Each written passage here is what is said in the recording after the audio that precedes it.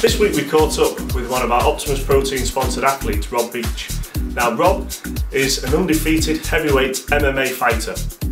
His next fight is on Saturday the 31st of August on the Amateur Cage Battles bill, which is being held at Parr Hall in Warrington. Like I said, we caught up with Rob this week. Here's what he had to say. Probably done, because he had a bit of a layoff, probably done about 8 weeks for this. Right. I've had a layoff and I just needed that extra bit. I can probably do a camp in 6 weeks, but I needed that extra 2 just to get going. To be honest, I'm fitter than I've been in a long time. I've been doing a lot of CrossFit. Have you? I've been doing sparring in my sparring and my main bulking my training like a wrestling session or something. Yeah. In the morning, then I'll be going just additional to that doing CrossFit in the afternoon as well, which is like a session in itself. So I'm like doubling up all the time. Gone are the days when you're going out for 5 miles and plodding and getting up at 6 in the morning, bored out. You know what I mean? Probably about 17, 12. Is that what you're going to fight at? Yeah.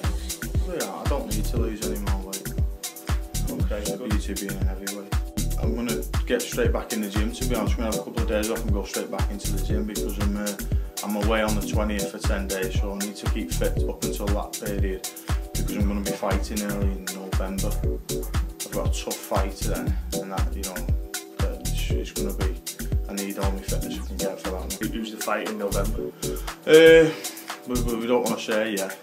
We don't want to say because, you know, we don't want to give anyone the upper hand. But we're going to be going for a fight. Sometimes I'll have like a series of Weetabix with my Optimus Protein. Then I'll definitely have my BCAAs and my L-glutamine and my protein and some creatine as well. Yeah. I've been loading up on that as well lately.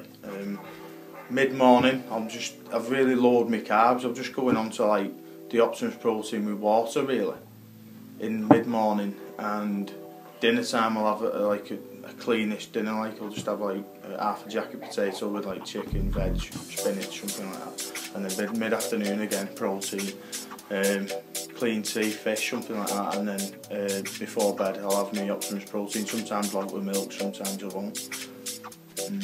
I've just started over the past 2 weeks, to be honest, because I thought I've been dieting down and I've started feeling as though like I'm flattening off with my muscles and like losing a little bit of size, and now I just feel it's bulked me a little bit. It's given me that bang again. A lot bigger than me, that guy, like the last one, wasn't he?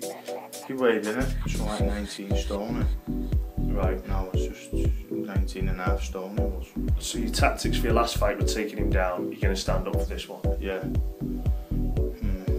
I'm just stand up for most of them. He's quite short, but he's big, like 20 stone.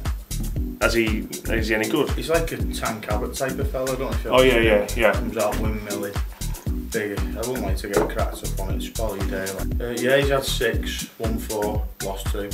So he's no mug then, is he? No. He's coming to win. He's scared. He always do. Scared? Is he? No. Yeah. I'm interested in him. I can imagine it coming close and then it might fall onto the floor as they always do, and then I'll be standing back up, I won't be wrestling with it. Does he know this? I don't care what he knows. Hope for the best, prepare for the worst.